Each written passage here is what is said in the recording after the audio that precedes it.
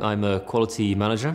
We are, however, a startup company, so shortage of staff means I've got different caps on. I'm on the production line, I'm the R&D, the scientists, so it's a very dynamic and really great place to work at. I stayed in Aberdeen for a long time to study. I did my undergraduate, my master's, my PhD. I managed to make a little home around Aberdeen. But my family then moved from the south of France to Inverness, where I got a job, and this is where I am at the moment.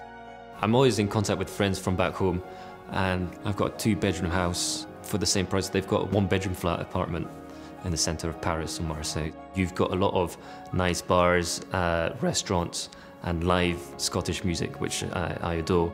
Scotland's landscape is fantastic. Just going out there, there are loads of trail walks, the mountains and the forests that you see, the glens, absolutely fantastic views that you would not get in France.